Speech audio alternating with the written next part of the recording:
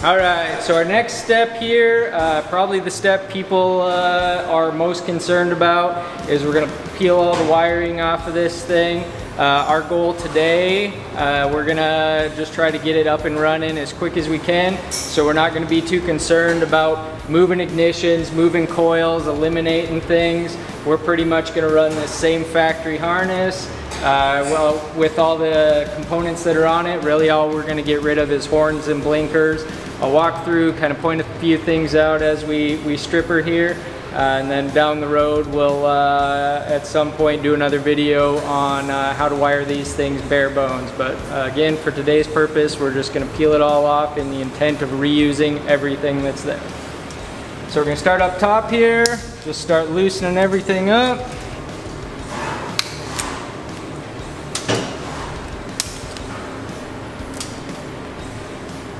Gonna work our way down, peeling all our clips off, zip ties off.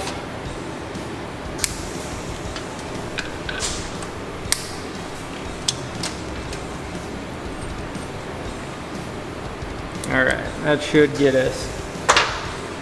So horn, just two little connections here. We're gonna undo those guys. We are not rerunning the horns, so we don't really care much about this, but we'll get them peeled off and out of the way.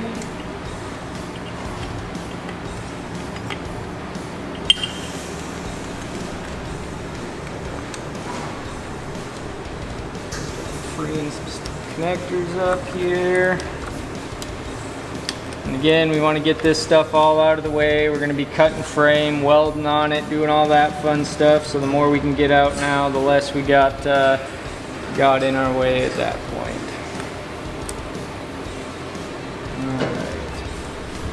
Back underneath here, we're going to find this little connector here, which is the power from our regulator. We're going to unplug that. These two, your other regulator connectors, get those undone. This last little guy we still got hanging on there is for your oil pressure sensor. It just pulls straight off. If you were eliminating your lights up on the dash, that one is your oil pressure sensor. You're not going to need that one. Pull that clip off there. She's a little oily and sweaty under here. Alright, so we're freeing her up here. Zip tie.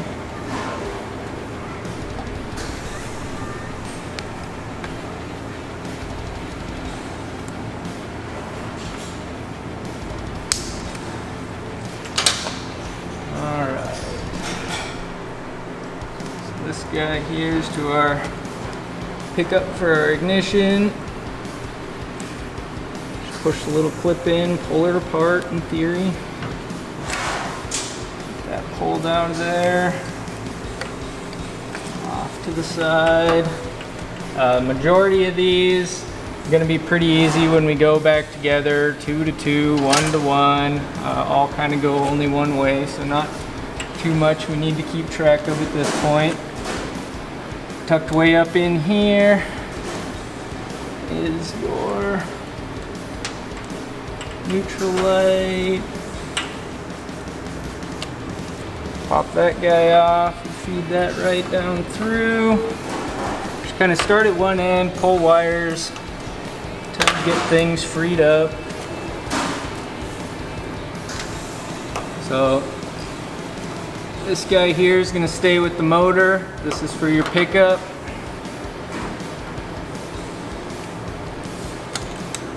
Loop there. Alright, so here's our neutral, oil pressure, and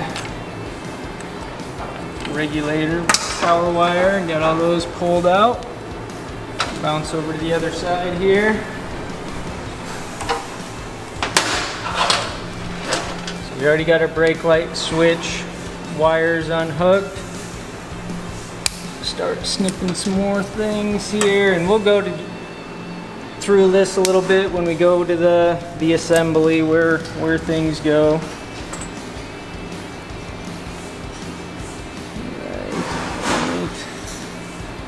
And back to the other side one more time.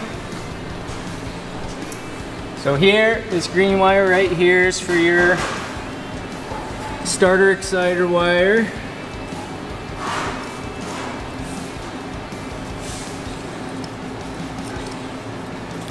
Just unplug that guy, definitely gonna need that one. Feed it through.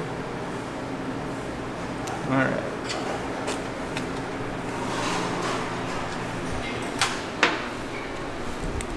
Back to cutting zip ties.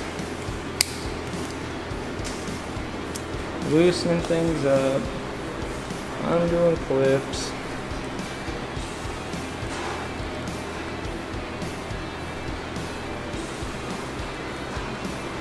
Maybe.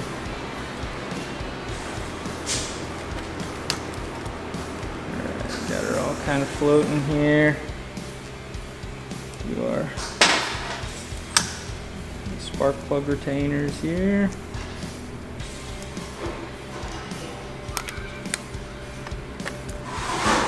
This one's all loose. Alright, we are going to undo our 2 coil wires. Good thing to do.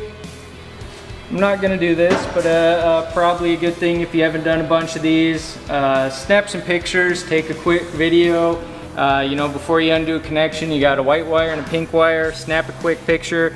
The more the merrier when you go back together. Takes care of a lot of questions. How things were run, what connector goes where. It'll make your life a lot easier on the back end.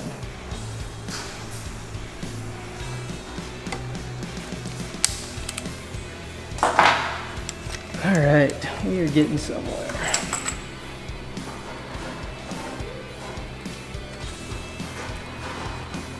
Don't really know what's holding us up here. 7,000 zip ties.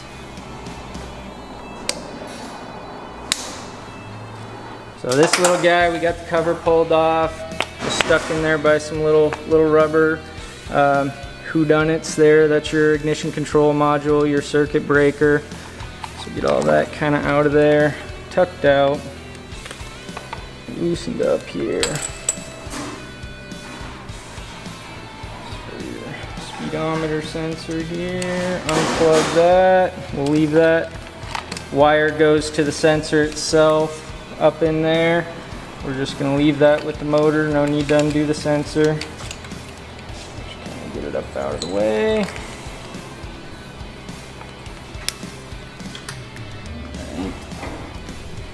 More zip ties, more zip ties, more zip ties. Again, blinkers. We're not running. So we'll probably just snip those.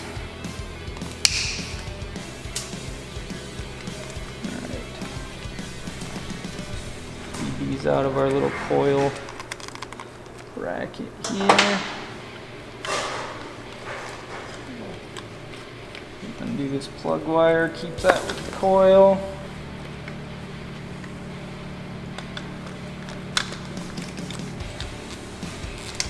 Start feeding.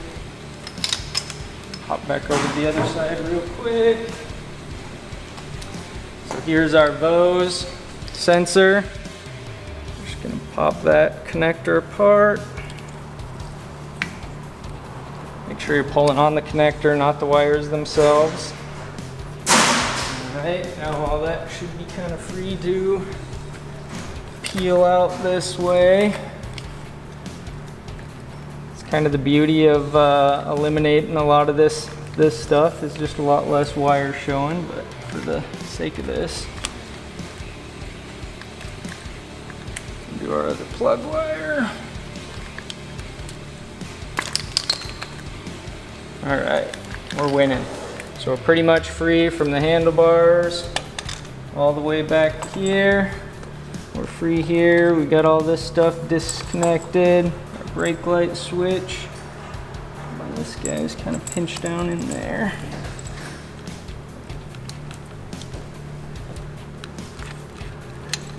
Really pinched down in there.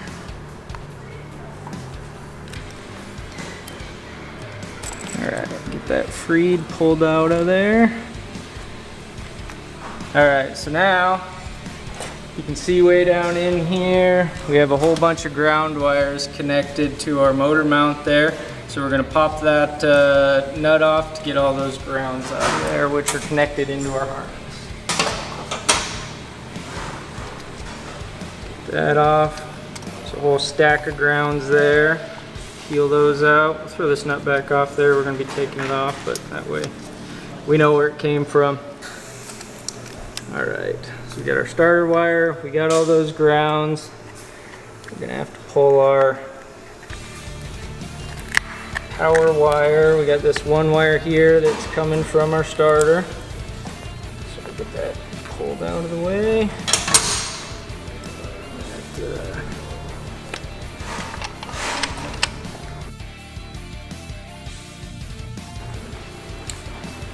Take a battery cable off there, which is sitting on top.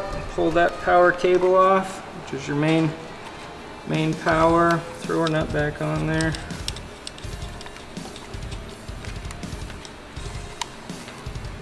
All right, so now from the bottom, we got the last one we already unconnected there. We're gonna try to feed that guy up through there with that whole situation.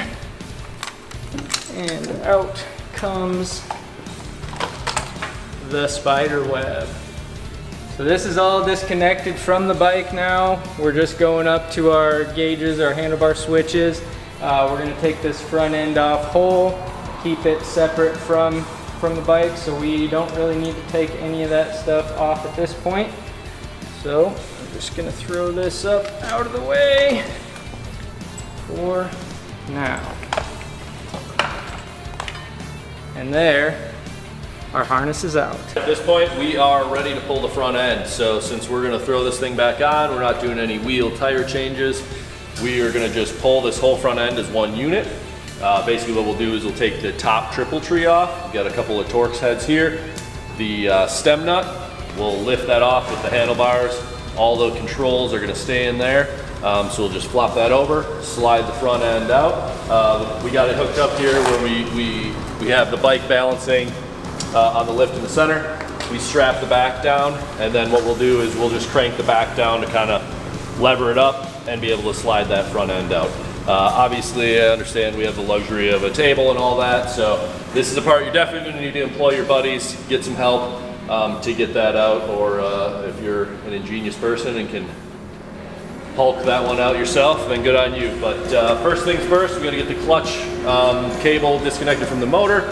So Seth's gonna pull it off just at the lever, so then we'll just leave that hang onto the motor. All right, so first we're gonna do is get ourselves a little slack in here. So we got another jam nut here, 1/2 inch down here, 9/16. Run the jam nut all the way up. All right, so right underneath here, take your snap ring pliers or a couple O-ring picks. You're gonna take that snap ring off. Try your hardest not to lose it. Pull your main pivot pin out. Slide that whole guy out. Pull your plastic pin, and there we have it. So there, we'll snake this guy back out. And we will just let this clutch cable live with the motor. Now everything on the front end is free and clear. All right, so we're gonna start on getting these bolts out to loosen up. Get your ones on your tubes right here. You'll have the one on the stem nut, both sides. So we're just kind of crack everything loose.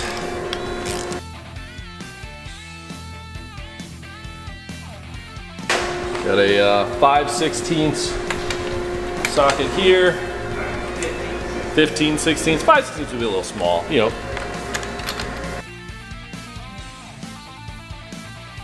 Should be able to lift this right off like so.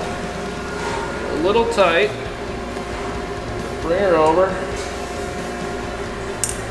That's the best place to lay that. Let's see.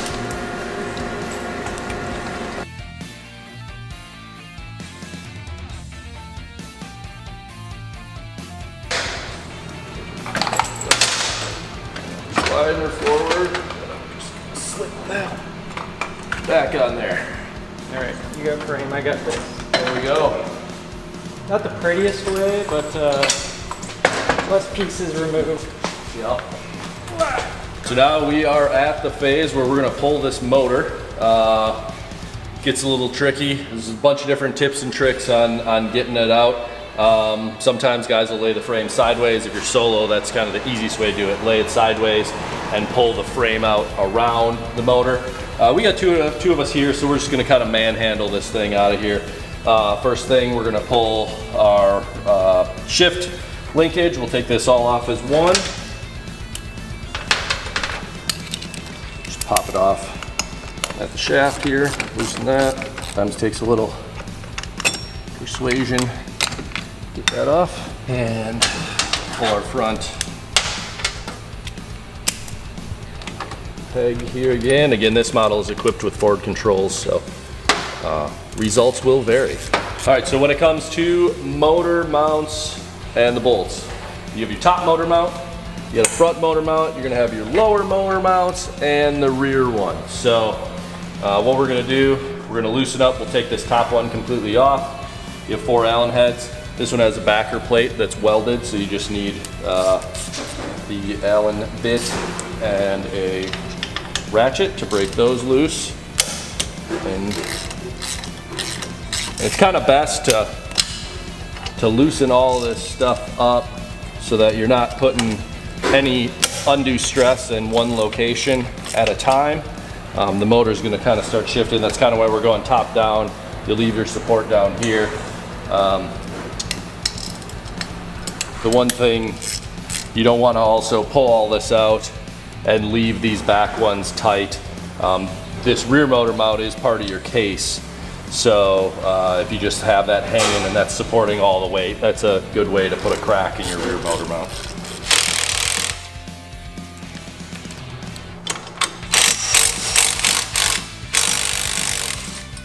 Okay, so we pulled the top motor mount. We'll certainly reuse this. This is your Vose, as Seth talked about earlier, choke mount, all that. So we'll set this aside, put our bolts back in there. All right, so your top one's certainly your easiest. We'll move here to the front, these lower ones and the backs. So we'll just get all this broken loose and then get our nuts out and hopefully pull this thing out of here. Blinded by the light.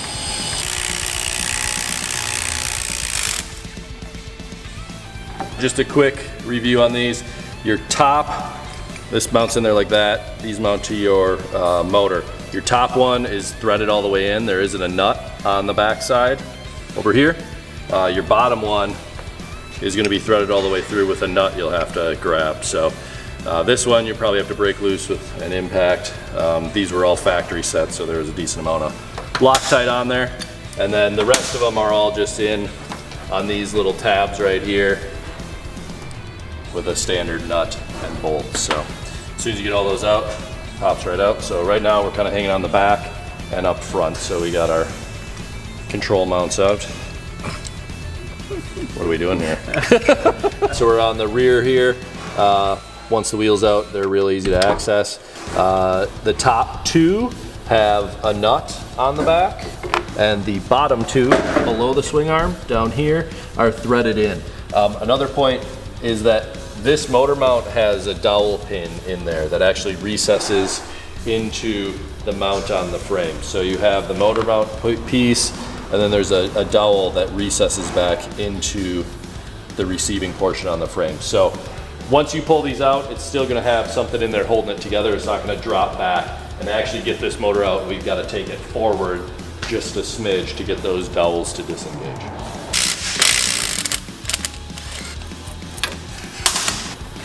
We're out. And again, nothing's gonna drop out once you pull those out because they do have those dowels that'll keep it seated in the frame. So basically we got those out, we got the front out, and now we just need to disconnect our front, and then the motor is just sitting in there and we're ready to manhandle this thing out of here. So we got everything out. Now's the time, the moment of truth here. This part sucks.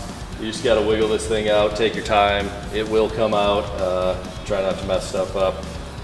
Grabbed another buddy here to help hold our frame. Like I said, a lot of people have success. They just lay the whole thing sideways down on the floor and then kind of wiggle the frame around. It does come out one direction. You want to go primary side out because your primary hangs over your frame in this portion, so it's got to come that way.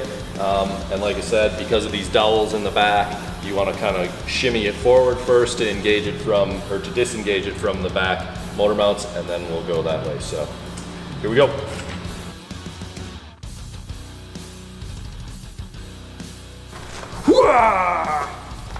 Just like that. Fancy engine stand here, a nice Dunlop. Something like pink.